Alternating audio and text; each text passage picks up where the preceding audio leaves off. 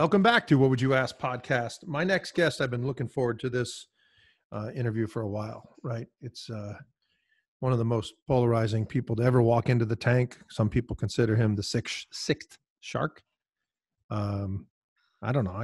I thought he was pretty impressive myself, right? Walks in there with a product called tech, right? Technology-enabled clothing. It's like, what? All this stuff on the counter is in my jacket, right?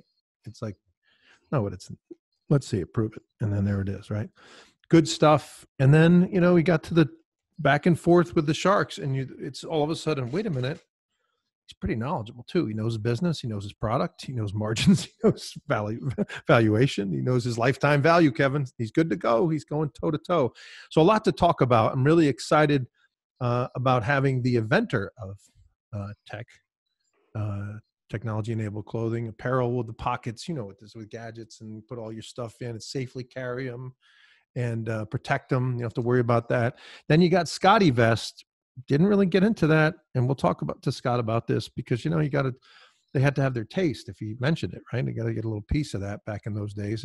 We're talking about season 3, episode 7. So it was back in the day when that was still around. He was, season 3, episode 7. I got that correct. Scott Jordan, welcome to What Would You Ask podcast. Glad you're here. Thanks so much, Nick. I appreciate it. I'm looking forward to it. So let's jump right in. You obviously were impressive. The product was impressive. Your demonstration, it seemed like, and I've read a lot about the preparation. I love the time you're like, if I did it again, I wouldn't spend 1/10 the time that I did preparing. But man, it was really riveting. Everybody was watching it. I know I was watching it with family members. It was really cool. And it was impressive. And then we started discussing the business. And it seemed to me, and I really want to take it from here and we can go on about what happened in the tank, but there was really 2 central issues. And one of those was the patent, right? Mark has his whole thing about patent trolls, and we all know what, that is. It's filing, frivolous patent infringement lawsuits and all of that stuff. If it's a true patent, I would argue, and I think Mark's a sharp guy, and I like him, but I think he might have been off base on this one. Because if you have a patent, that's what it's there for, right? So and a business behind the patent as well. That's the difference. You can have a true patent. Yeah. Patent trolls have true patents, but they're trolling because they don't have a business, and their business is just making money solely off of, other people. And in my case, there was a patent and a business behind the patent, namely ScotteVest. That's and right. Therein lies the rub. You've done your research, so you understand the difference between ScotteVest and technology-enabled clothing. And most people who watch the show have no idea. So let's start on the first issue that I think was, then you're touching on it now, Scott, is, Mark really jumped on the soapbox on this. Was that, first of all, was it surprising to you that that's where he went with this? He's a technology guy. Tell us about what that felt like in the tank. I do want to mention one other thing. There's only 2 people I've done 64, Brody, what is it, 64, 65? 65 interviews. There's only 2 people that come up that I want to see the whole unedited version. Scott is definitely one of them. And then Copa Divino, I forgot what his name, John Martin or something like that. I just want to see the whole thing. Just give me the 2 hours, whatever it was. I want to see every bit of it, every audio, video, because there's something lost in the edit, right? You got to know that. But anyway, I want to go back to this. I apologize for going on a tangent here. That's all right. The Mark Cuban thing, he went right on the soapbox. Tell us about how that was, how it felt when that's live happening. I guess I should have done my research a little better to realize that he had very specific views on patents, and I did not expect him to come at me so hard, so quickly, and so hard. He basically said I was full of, I don't know how friendly this is, but full of it. And when someone says that to me, and whether it be on television or otherwise, I'm going to stand up for what I believe in. And I did so. I told him when he said he was out, I said, you were out the moment you sat down. I don't think anyone has spoken to Mark Cuban ever the way I spoke to him. I spoke to him like an equal, because, one day he was me, before he got lucky with his, I forgot what it was, how he made his first billion. He got lucky. That's streaming video, wasn't it? Yeah, it was streaming video. I forgot what the name of the company was. So, I don't think I got lucky. I've had to work hard, and I continue to work hard. But, I think it's really important to set it up, is that when I went on and I applied for the company ScotteVest, which you can see behind me. It's my retail company, and I was super excited. I rehearsed. I went through all the back and forth interviews, and it wasn't until I got the contract that I realized, deep on page 42 in fine print, that I realized that by merely appearing on the show, whether a deal was done or not, you had to give the producers 5% of your company. And it was only at that point where I'm like, oh my God, I've prepared all this time. I'm not giving them 5% of a company at that point was doing $10 million a year. That's, for them to make a fool of me, they wanted to out of the edit, I've got to pivot. So I could have said, no, screw it. But you get so invested in the application process that you've already started seeing yourself on TV and counting the sales and everything else, that you find a way. And in my case, I had a subsidiary company called Technology Enabled Clothing that I controlled all the revenues for. And I didn't mind giving 5% of that company away. But the producers made it very clear and made me sign a side letter that if I merely uttered the word ScotteVest, even in response to an offer for ScotteVest, if I just said, oh, my company ScotteVest, that unto itself would have cost me 5%, even if they never aired the episode at all. So just imagine, the amount of pressure that you're under, that you can't name the name of the company that you're talking about. For an hour and a half, merely doing so would have cost you $2 million or whatever. It was extreme pressure. So most people who watch the show have no idea that background was going on, and it was hard. It was the second of the two central issues that I think was, and I didn't know that background either until I started digging in for this interview. But the interesting piece was the Sharks thinking about the greed, because you weren't offering the whole thing, but you just described eloquently why that doesn't make sense, right? So it's that they don't even know the background either. And their complaint was, well, I want a piece of the $10 million retail business, right? I mean, that was their part of their. And I don't blame them. Yeah, of course. That's a natural statement. I don't know if they were baiting me, if they knew I couldn't, if they knew why. I sensed that they didn't. They just, were trying to make good TV. It's a TV show. Let's remember that. I mean, it's not a business entrepreneur. It's entertainment, and that's what it is. Craig from Oak Brook, Illinois wants to know, was there a strategy for navigating through the Shark Tank? What was your strategy for navigating through the Shark Tank? Yeah, I had an absolute strategy. I had it very planned out. I wanted to do, I had a checklist of things I wanted to do and say. And one of those was taking everything out of my vest to show just how much stuff that there really was. And I got a chance to do that because, believe it or not, all that stuff, laptops, everything, was in my vest as I presented.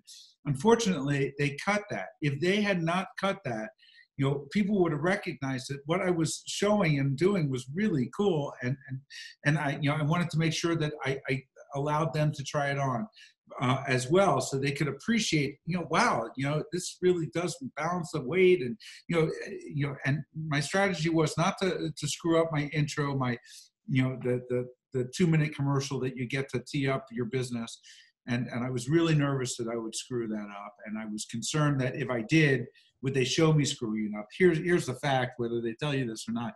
You can screw it up. They're going to let you play it again. If you think that they've gone through 8 seasons or whatever, 10 seasons now of no entrepreneur screwing it up, they let you fix it. I didn't. There were some technology things, but my strategy was get out of there at the moment that I knew I didn't have a deal, and I did the 4 things on my checklist. And because the longer you stay in that room, the more you give them to edit, making you look like an idiot. So I was trying to edit myself. I was producing the show in my head. At the point where I pointed at them and said, "You're out, you're out, I'm out of here," they would have continued negotiating. But I knew the longer you stay in there, there's more that they can use to make you look stupid and make them look important and to get out. So I wanted to be likable as well. I don't know if I achieved that because, based upon the feedback that I got, I'm the only one who, sort of ruffled their feathers, and people don't like, 50% of the people, the feedback we got loved me, 50% hated me, which is, polarizing. Perfect. Yeah, I think the feedback we send out all of the guests as they sign on to do this, and we got the same thing. We got people like, "That's awesome. He's the guy I wanted to see," and we got people, the same people that say they want to see you and hear what you have to say to defend yourself because you were to your point you just mentioned, Scott. When you said you're out, you're out. Some people that was disrespectful. Others were like high five, and I can't believe anybody said that to Kevin, right? So you got both of those folks.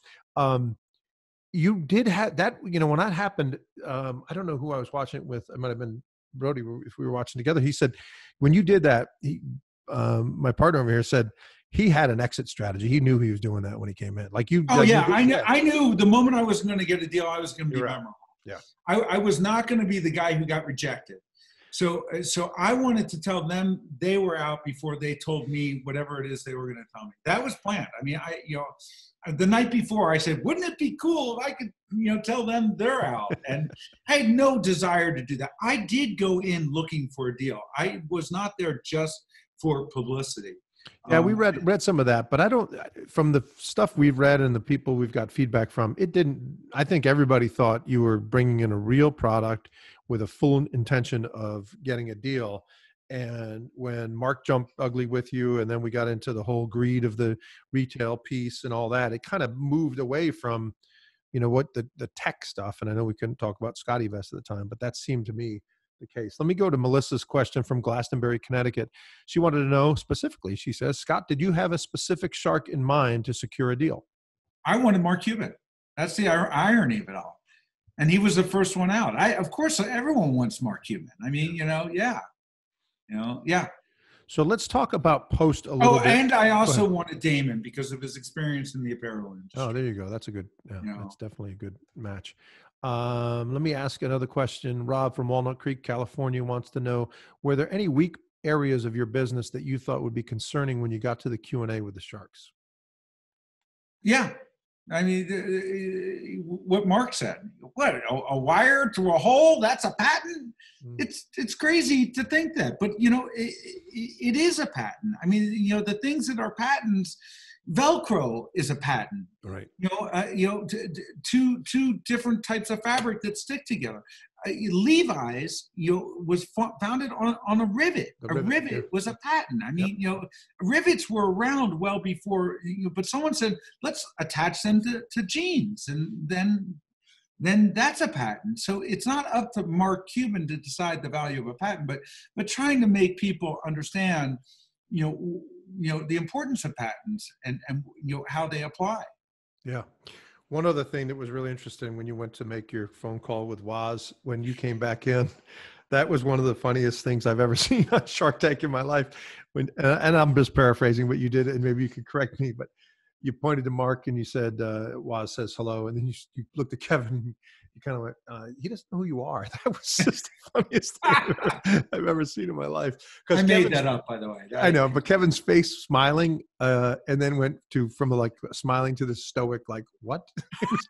It was like priceless. And I mean, if I'm Kevin, certain they were going. I thought they were going to edit that out, because it made their sharks not look so lovable. I think if I'm Kevin, I'm thinking, man, that's a great line by you. You got to give you props for that. I mean, get off your pedestal a little bit for that. That's pretty cool. Woz, the decision of having the phone call to Woz is, they're talking about a guy that's a icon. What's the purpose of that? You could have had anybody. TV, just making good TV. Okay. Yeah. And to let them know he was on my board. Right. I was producing a TV show. I was looking for an investment, producing and editing, a TV show all at the same time. So yeah, that was, I wasn't sure I was going to be able to get him. We had scheduled it out, and he's like, well, I'm busy, if I'm available, I'll take your call. So I'm walking back, and they're trying to get him on the line. And it was going to be pretty embarrassing if I came back and I couldn't get Woz on the line. So that's true. That's true. Before we get to the post tank, I want to touch on with you a couple of comments that you made regarding this exchange you had with Mark. I guess this was post tank anyway. It was a kind of a Twitter war, and it started with, I guess, just the whole thing around the patents. And your quote was, the whole exchange was disingenuous. The first thing they ask any entrepreneur is, do you have a patent? And the fact that Mark took it upon himself to encourage patent infringement after the show was wrong. Talk about that a little bit. It was horrible. I mean, it was devastating. I thought about suing him, to be honest with you, for tortious interference with contract. I mean, after the show aired, Mark got into a Twitter battle with me directly, and he egged me on, and again saying how ridiculous that it was a patent. And he went to another company that knocked off my patent and lost in court, on the basis, along with a number of other people that had licensed my patent based on the strength of it. And he offered to pay their legal expenses. And for a billionaire to turn to your competitor, I mean, that's no longer fun and games. I mean, I don't think that when people sign on to be a contestant on Shark Tank, they realize that that's something that can happen. And this was a pissant competitor, that knocked off my product, and all of a sudden he's got more of a windfall for not even appearing on the show, because Mark's millions of followers now are exposed to his brand, and it was horrible. It was really it was devastating. I had not anticipated that. I later met Mark, by the way, and he pretended that he didn't remember me. No. Dude, tell us about that. Where did you meet him, and what was I met him at South by Southwest. I got a picture of me next to him, at a private party. He's a really tall dude. He's intimidating. I spoke to him for a while. I didn't know what to say. It was he's like, I don't remember you. I'm like, how many entrepreneurs come? I'm like, you got in a Twitter war with me through a friend. I sent you product, that potentially could have been used for the Mavericks. You remember me. Don't pretend. All I remember, it's really awkward. He had shit on his teeth. And I was like, I'm staring at him. I'm like, do I say you got some stuff on your teeth or not? And I said, Mark, just by the way, you got a little something there, that's just who I am. If you got stuff on your teeth and it's obvious, I would appreciate it if you tell me. I didn't do it around a group of people. I didn't try to make him into a fool. He's like, whatever. And he wouldn't even take it off. And he went in the bathroom later and took it off. But it was fine. He's fine. I understand. When you look at things out of context and you don't know why I pitched that business versus the larger business, and he was still, by the way, wrong. He's like, later you're gonna be Bluetooth in your shoulders and then it's gonna distribute. You know what you get every time you buy a new iPhone? You get a cord for the wire to attach to a battery. And you get headphones. Every new iPhone still comes with headphones, to my recollection. Yeah. So the Bluetooth is not, it's my favorite way of listening to music, but, we're dealing with, by the way, for medical devices, for, type 1 diabetes, they have medical pumps that are using our products, for the patented technology to put their device in a pocket. Oh, that's a great idea. That's awesome. And that was always part of the larger plan. Oh, that's great. Yeah, I don't, how many years ago was that? And Mark was saying, wires are going to be gone and it's all Bluetooth, it's all wireless, it's all this. It was 8 years ago. And here we are.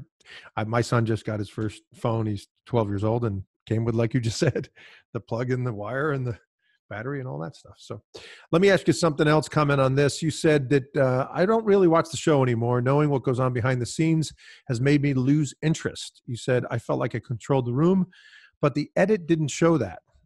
Tell me about that, because we get a lot of questions, Scott, about the editing, right? And then some of the ones I mentioned, Copa Divina, I mentioned you, people really want to see it all. I mean, some people you're like, all right, let's get to the next person on there, or this is the time I get a sandwich. But there's others that you're sitting on the edge of your seat, and your episode was certainly that. Tell us about what we missed in the edit. Well, you missed. Oh my God! It was about 55 minutes of taping, and again, it could have gone on longer if I hadn't walked out and left. I was very tempted to put an iPhone and press record and have it have a recording for myself, because I wanted to listen to it after it occurred. My contract wouldn't allow me to even have this interview, but it clearly wouldn't allow that. There's IP involved in that and whatnot. So a couple things. I told you the part of me taking the jacket off, I'm really disappointed that didn't get in there. But after it was all said and done, and I said, you're out. And I was like, what do I do? Do I walk out and I thought, no, I'm going to shake hands and walk, say thank you. I went from left to right. Mark Cuban, thanks. I appreciate it. And I shook his hand, and I went to Damon John. Damon said, this is exactly why I don't want smarter people than me working for me. I'm like, what? That is the dumbest thing I ever heard anyone say, because he felt played. He really thought that I completely played them all, and he was played, and it was all a hoax, and it really wasn't. But I was forming for sure. And any entrepreneur who steps up on that stage, first and foremost, you have to be performing every second. So don't forget that. So that struck me, and then I saw Barbara, and then I Mr. Wonderful, shook hands. I got to Kevin. And I went to shake Kevin's hand. And now, keep in mind, I've just shook 4 people's hands, and they all were very polite and respectful. He turns to me, I'm not shaking your hand. After what you did to us, I have no respect for you. And I said, was this Kevin or Robert? It was, Robert, okay. Robert Herkovich. The nice guy, supposedly the nice guy. And he says, I'm not going to shake your hand. I said, I have been in business for 20 years and in life even longer, and no one has ever refused to shake my hand. And with that, I said, I'm out of here. And I turned around. And that's when I went. And of course, they cut it to make it seem like, I was the dick. He was the dick. Oh, I get it. And I wish that, and at the very end, when I went to talk to the shrink, everyone knows you talk to a shrink, and the shrink says, first thing I want you to know, sits me down, it might not even air, so don't worry about what you said. And I said, were you in there? Were you watching what went on? She said, of course I was watching. How could I sit here and consult you if I wasn't watching? I said, tell me the truth and off the record, what are the odds that's not going to air? And she said, guaranteed that's going to air. That was riveting. That's absolutely true too. Everybody knew that. I mean, I know they get it, and all the entrepreneurs say every interaction with the producers as you go through audition and all that, they always say, not guaranteeing anything, it might not air. Even if at the end of you walk out, they still say, great job. Hey, you did a great job. Not guaranteeing it'll air. That one you could pretty much put in the bank, right? It's just like, it's just, that was a guarantee. So am I disheartened by it when I watch the show? You're no longer watching a real interaction. It's fake. It's good TV. Occasionally I'll watch it and I'll enjoy it. I think a lot of people don't know that if you ask for $1 million, you cannot lower the amount you ask. You can change the equity. So it's kind of a Price is Right reverse rule going on. Yeah. So I don't think a lot of people recognize that. Talk to me about the Shark Tank effect. You made another comment. Oh my God! I just want to read to you. You said we did 10 times the number of sales when I appeared on The Big Idea with Donnie Deutsch, and it may have gone differently if it was edited differently. That's a comment that you made. I mean, look, I think Donnie Deutsch is great, and I'm from the New York City metro area and have a lot of respect for him in advertising and marketing and all of that stuff. But the Donnie Deutsch show blowing out the Shark Tank was very surprising to me. Well, especially, I think they had probably 100,000 viewers compared to 7 million or 6 million. Yeah. Well, there the Friday night before, I bought $2 million of inventory. I mean, I got my lenders involved. I mean, I was ready to blow out, on projections. That was a baseline. We said, all right, we did really well with Donny Deutsch. So they had 100,000. Let's assume that the edit goes well. And the Friday night airing before had more sales than the Friday night of the airing. Now, there were a number of reasons for this. My web host promised me we would not go down. We went down, number one. Number two, we couldn't predict that, it was kind of hard to find. You had to search technology-enabled clothing, technologyenabled.com. It would redirect to ScotteVest. And, but most importantly, it wasn't about a product that people wanted. It was about an adversarial lawyer standing up for his business.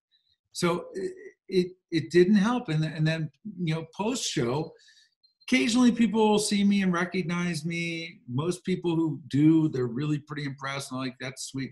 But my wife hates it. I mean, she thought it was stupid. If I had invested as much energy and time and anticipation in anything else, even if it was raising money, it would have been a much higher level of guarantee of success than this. It is like playing the lottery. And most people who play the lottery lose for a lifetime. So if your listeners are thinking that going on Shark Tank is a guaranteed success, even with a bad edit, it's not true. Now, do I regret it? No. It was an experience of a lifetime. Am I glad I did it? Yes. But if it was purely a business decision, was this an effective use of my time and money and headspace? No. Yeah.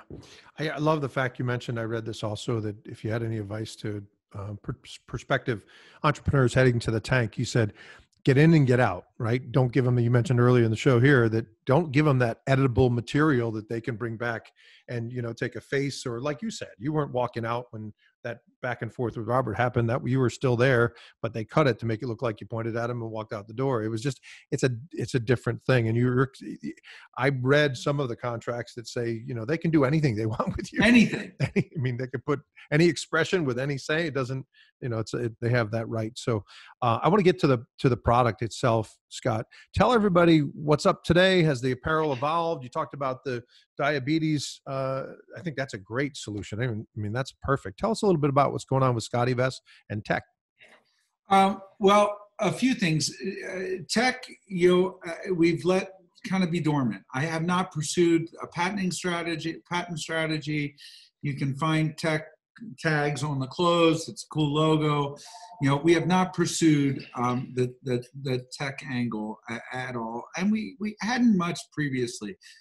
Again, it was an incubation intended, to be used if need be. But ScotteVest has done tremendously well over the years. I think, it's 20 years. We are the first digitally native clothing brand, founded on the internet, well before any of these, Johnny come lately apparel brands that have started on the internet.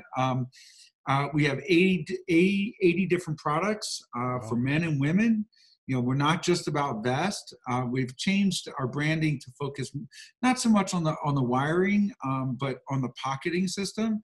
If you think about any article of clothing you have and say, would I prefer better pockets in this article of clothing if they didn't have to be obvious? The answer is unequivocally yes, every single time.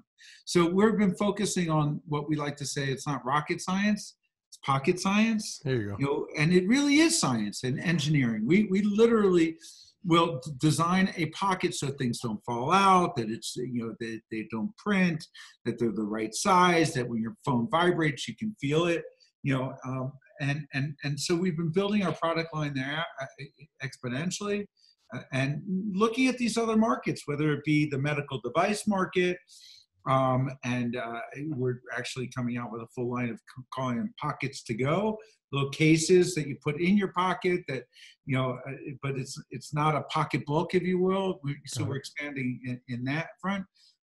But candidly, it's I don't know, you heard there's a pandemic going on, mm-hmm. And we sell travel clothing, something that people perceive as travel clothing.